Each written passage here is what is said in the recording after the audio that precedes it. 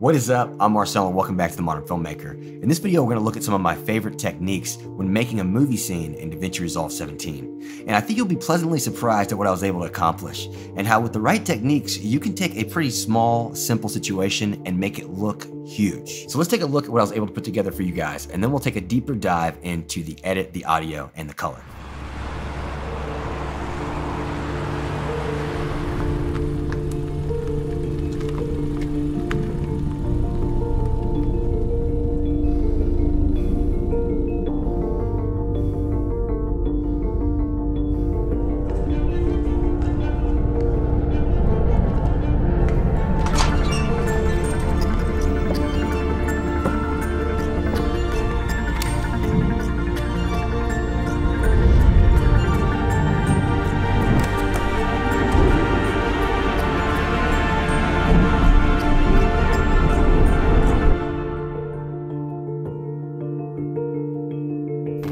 So as much as we all dream of working with huge movie studio budgets and pyrotechnics and explosions and jets flying overhead, sometimes you're just not there yet.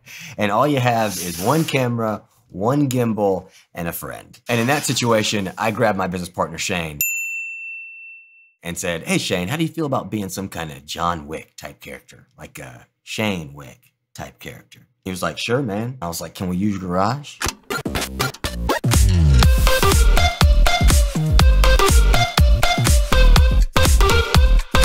Do you know anybody with some props? Because we're gonna need a lot of props. As a matter of fact, the only thing not shot in Shane's garage was the opening shot, which is from the sponsor of this video, ArtGrid. Great place to get stock footage, and not just stock footage, but modern stock footage. Almost anything you get from ArtGrid will not just accentuate your video project, but it will elevate it to a next, more modern level. So I highly suggest signing up for ArtGrid now. Use the link in my description below. And back to Shane Wick. The coolest thing about doing all this in-house is I can actually offer this to you all. So leave a like below if you guys would actually like me to do a series on, preparing this project, editing, sound design, color, exporting. I could do deep dives on all those subjects, upload the footage for you guys to download and follow along to. But for now, let's just jump into some of my techniques that I used to get this to where it is now. So obviously we're gonna kick things off with the edit because it's all based around the edit, and a well-paced edit that does not distract the audience is really where we want to start. And one rule of thumb when it comes to editing is you do not want the audience to notice your edit. You want them to see what the camera's showing and not what the camera's doing. So you can see that I kind of went with really slow sweeping shots here, really smooth camera movement that really just kind of tells the story. The guy pulls into the garage, he gets out of the garage, he starts unloading his props and then starts getting new props ready. The classic locked and loaded scene. And then, it kind of picks up pace as he gets more into action, locks and loads, and then he's ready to go. And that really tells all it is. And I don't feel like at any point in this edit are you kind of thinking like, oh, that was a weird camera choice, or that was a weird camera placement, or maybe that was shaky. And one good example of this is in Game of Thrones, the whole dark thing, I think in The Last War. Everybody was saying, it's so dark, it's so dark, it's so dark. They were complaining less about what the story actually held and what happened in the story. Everybody was so much more wrapped into, it was so dark, I couldn't even really pay attention to what was going on. You see this in fight scenes sometimes, kind of an amateur fight scene to me. You can't tell what's going on. The camera's so shaky that you can't tell who's winning. And obviously, if I'm watching a movie and the main character gets into a fight scene, I'm watching on pins and needles, seeing like, oh, is the main character going to win? I've spent all this time, falling in love with the character, kind of getting involved with the character. And now, the camera's so shaky, I can't see what's going on. That's the worst. You never want the camera movement or any stage of production to distract from the actual visual and what you're trying to get across to the audience. And one way I do this and get good pacing is by cutting to music. That's something I've talked about before. And if you are a beginner in video editing, I say it's like a must. You have to cut to music because it's just such a quick and easy way to get comfortable with good edit pacing. So if I turn on our music here, you'll see that I've cut every clip to the beat of the song. Here's a cut here, cut, 2, 3, 4, and cut, cut, cut, and 1, 2, 3, 1, 2, 3, 1, 2, 3, 1, 2, 3, cut 2, 3, cut 2, 3, cut 2, 3, cut 2, 3, cut 2, 3, 1, 2, 3, cut 2, 3, 1, 2, 3, cut 2, 3, 1, 2. So this is the kind of thing that I actually started in music production, so it may come a little quicker to me than others, but I highly suggest you get comfortable with music and where beats are, and try to work off those beats, because even when I turn the music off, I feel like because I cut to the music, the pacing of the cuts just feels natural. Nothing feels too quick or off-putting. Nothing feels surprising. It just kind of flows. And I think that's because it's already been put to a beat that flows and something that's already been tested and works really well. And the music's from Artlist, so make sure to check out Artlist if you haven't. And the next thing I'm going to go over is turning boring shots into bangers. Now, of course, you know, you're on set, there's a million things happening. I mean, obviously this is not the most professional situation, but even when you're in the most professional situation, I mean, it almost seems like the more people you add to a project, the more likely you'll make something epic, but also the more likely things will get screwed up in the process. And in post, you'll kind of have to make up for it. So, and that's where turning boring into bangers really helps out. So if we just go with this first shot here, it's a pretty cool shot of the Range Rover coming into the garage with this little light flare happening on the bullets, which is really cool. But what I did was just add a simple lens flare. It was a pretty cool lens flare, and you can already see when I play this back, it kind of comes in with this red glow, and it kind of moves around. And what I love about this one is I really picked one that if I actually mute the main video track and come back to this, you can see that it really moves around, which really helps because our shot in itself has lighting that really moves around the scene. So if you just had one kind of light glare with all this different light movement actually happening, then it wouldn't seem that realistic and it wouldn't seem that magical. But now with this cool kind of lens flare in there that already has this motion and magic to it, it really allows for this one shot to kind of even pull you in a little bit more and seem like, man, they really nailed that cinematography. They had that camera in the exact right place for the tail light to shine the red light on the lens. And it's like, no, we didn't. We didn't at all. I didn't even think about that until afterwards. And I put in the lens flare. And other things that you can do is if your lens flare isn't oriented correctly, you can come over to the inspector and flip. You can see that I flipped this one because initially the glow was on this side. And to me, it still worked, but it almost filled the frame with more magic when I flipped it.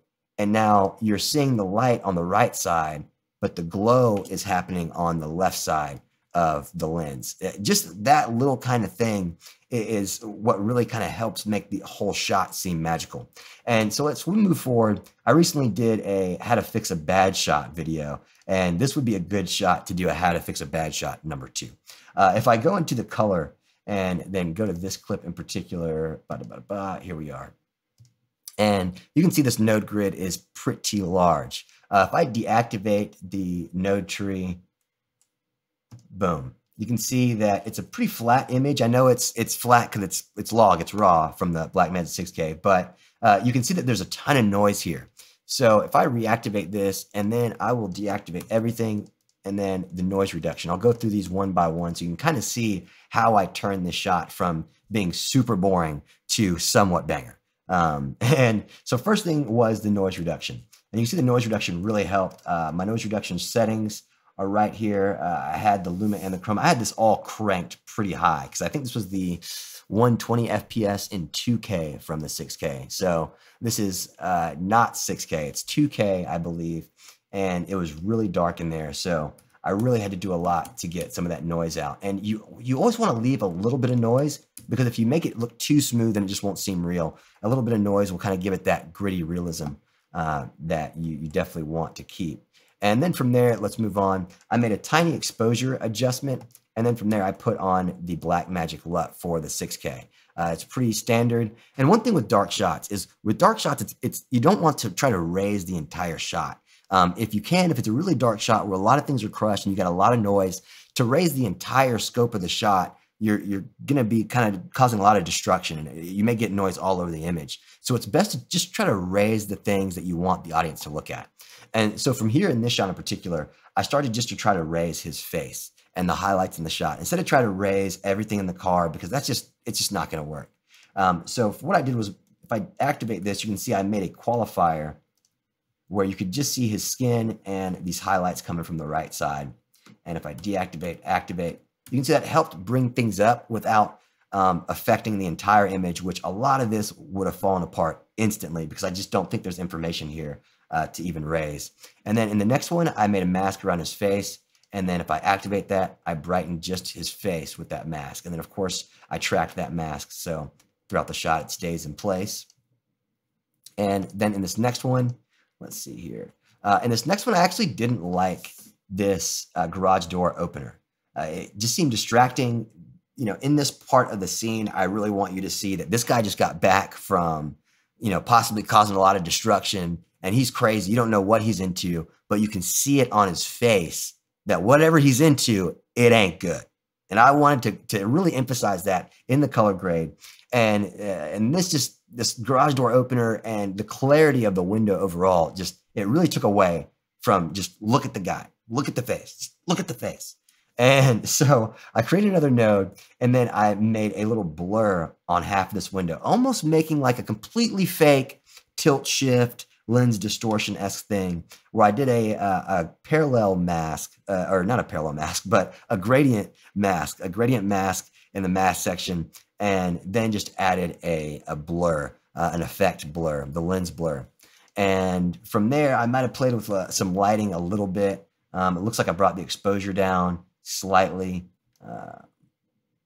to hide some more stuff. But overall, that was about it to kind of get rid of that distraction. And then from there, I wanted to bring out his face a little bit more. So what I ended up doing was sharpening the image with this node and then raising the contrast with this node, really helping his face pop out a little bit more and bringing less attention to all this fuzziness over here. And then I made 2 more nodes, bring his face out in luminance a little more. I've got a qualifier on this node here where you can see I really kind of just masked the highlights of his face and brought those up with the primaries bars. And you can see that adds a little bit of punch in his face, a little more punch, giving a little more attention and emphasis to the face, and then one more on just the highlights of the cheek there to add a little bit more depth. And if I were to take away just these qualifying light lifters around his face, these kind of relighting techniques, you see how much flatter the image is without those techniques? It's crazy. It's insane. Like right now, without them, my eyes are drawn over here. They're drawn right here to this little highlight on the rim of this garage door opener, maybe even on the water bottle, on the steering wheel. His face is just not what my eyes are drawn to. So just by adding those layers of depth to his face, we have brought the eye straight to the face. So now the second this comes up, you're not looking at anything but the face. And it's awesome. And I ended up doing some sound design as well to the shot that even helps bring the attention to his face even more, because you can bring attention to what you want people to look at through sound as well, as crazy as that is. So if I just deactivate everything before the LUT, you can see that this was the image with the LUT. I mean, this is a great camera shooting in a pretty dark but okay environment with the standard LUT. It looks pretty bad. And just with that, we've really emphasized the shot and really brought a lot more magic to it. And of course, back in the edit, I actually added a flare to that shot as well. So you got a little bit of a blue glow coming from up here, which isn't quite practical because I don't know why there'd be a blue light hanging from the top of the garage. But in this garage, Shane Wick just has such a dope garage. It glows blue at all times. So really cool shot. And let's see if there's anything else. This is another shot I added a really cool glow to. If I take away the main shot and just go with the lens flare, see, there's some nice shimmers, man, some nice shimmers. Now, are those realistic? Would these props ever glow like that? No, not in a million years. In any lens combination, would these probably glow like that? But that is completely okay. And as long as it's done tastefully and subtly, then you can get a really good image. And I'll say for most of my lens flares, most of them are down on opacity. This is not only set to screen, but it's down on opacity. It's down to 15. So that's really not much at all. If I were to crank this, you would see that it's pretty wild and a little outrageous. Now it looks like some kind of Chanel commercial, some kind of crazy like diamonds are forever, some kind of crazy. Anyway, back to 15 for this. And now it's barely noticeable. You just kind of, you just get a little more magic. Just a little more magic. Okay, so let's dip down into the sound design since we've done so much good work up here in our techniques to put together a good edit. And in our sound design, I'm going to lift this up real fast. And one thing I'm going to do is we're going to listen to everything without the music and just the sound design, so you guys can really hear what's going on and how you can see that even without the music, you guys could edit to the music just to get good pacing and then just drop the music out and just have the sound design. I know I probably just blew your mind, but think about that earlier, how we listened to the music along to the edit, and then I turned off the music and it was like, yeah, this is actually paced really well even without music. It's like, so put an edit together to music and then you can just cut the music out and then you have a really well-paced edit that, you know, you may not even need the music, or you may had not planned to use music. You may just want to use sound. So let's mute the music and just take a listen to the sound design.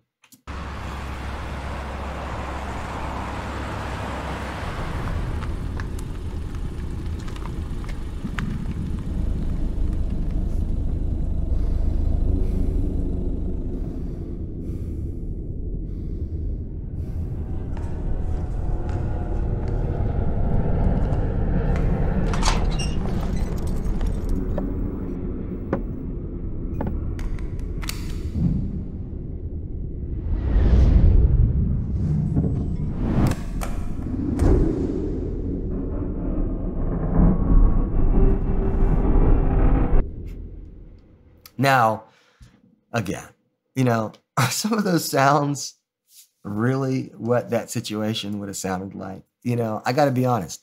None of those sounds were from the day of shooting. Some of the sounds I went back and had Shane just like play with some of the props to get some of those sounds, you know, reloading and stuff like that.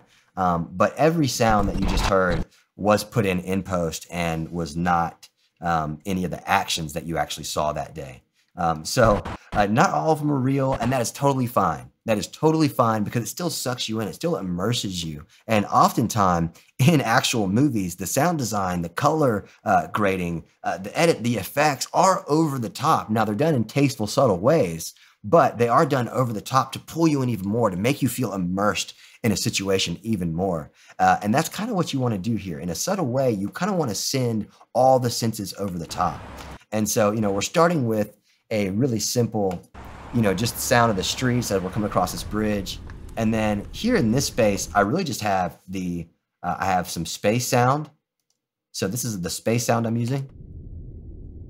I couldn't find an air conditioner sound, or I was like, what does an inside of a garage feel like? Because you want to put people in this garage. The car just pulled in the garage. The camera's in the garage. You're obviously in a garage. So you want people to feel like they're in a garage. I was like, what does an air conditioner sound like? And I pulled in like a fan, like a whoop, whoop, whoop, whoop, whoop, whoop. But it just didn't sound right. It didn't sound realistic to the setting. Sometimes just ominous sounds like the space atmospheric sound are perfect for setting a tone. And then you can lay something on top of that. And I think on top of that, I put in this car driving slow. So you can kind of hear that gravel and the wheels slowly.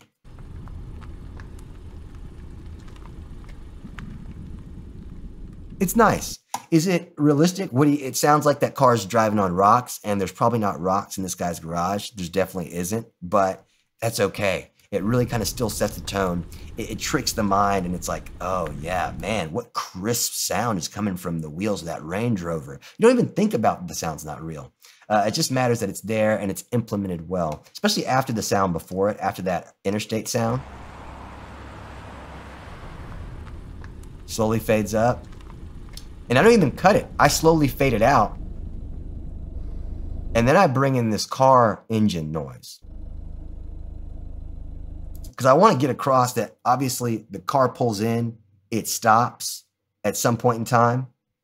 So it's like you slowly fade out this car sound as this next car sound comes in.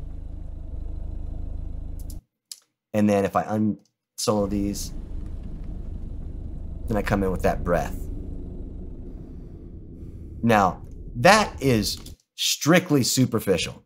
I mean, obviously, That's not, it doesn't sound like a realistic situation. It doesn't sound like he's muffled breathing coming from the car. It sounds like you're hearing his breathing very clear, even though he's inside of a car and you're outside the car. But I think in this case, you can do that kind of thing to set the tone, to set the intensity. And yes, it could definitely be done better. I'm not claiming to be any kind of sound design mastermind.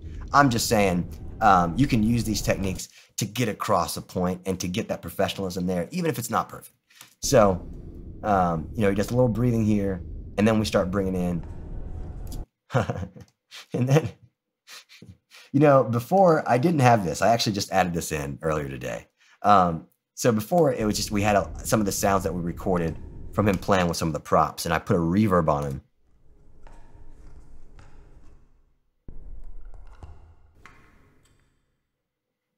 So it's just random little clinks and clacks and stuff like that. Let me implement this one right here. I'll turn this one on too.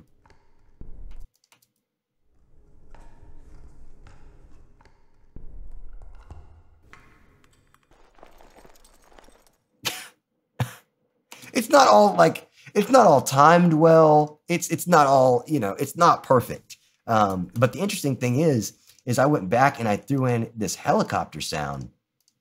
If I unsolo these, I went back and threw in this helicopter sound.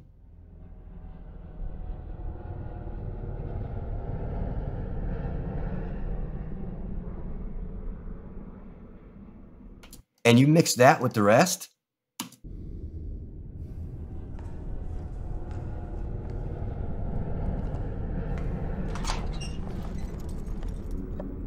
For some reason, it just works. It just feels good. It feels right. It feels ominous. It feels dark. And it feels like, dang, is that somebody? Where is this guy? Are there helicopters passing by overhead? Planes landing next to him? Like, what's going on? And then for this sound right here, that was just a sound I got from the internet. And then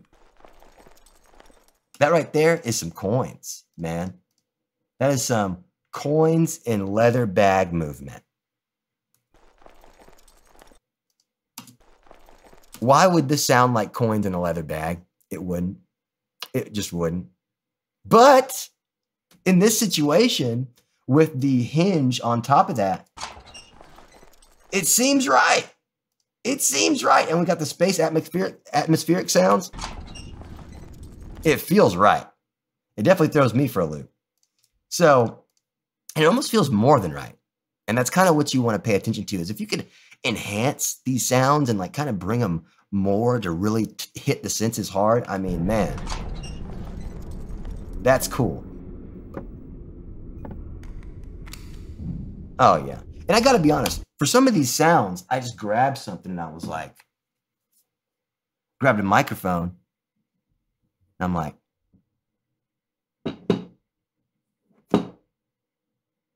I don't know if that sounded right. So I grab a mouse pad and I'm like,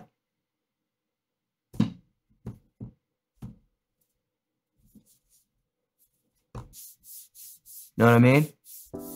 Little things like that. Just it's all about having fun, enjoying yourself, playing around, trying new things, and test out these techniques for yourself. And again, if you liked this video, definitely click that like button down below if you want me to upload this footage for all you guys to download, and we can do a whole series on how to prep the project, edit, color, sound design, the whole nine, how to pick good music. Just let me know in the comment section down below. And of course, feel free to subscribe if you want more videos on Davinci Resolve. And as always, I'm Marcel, and this has been The Modern Filmmaker. I'll see y'all next time. Peace.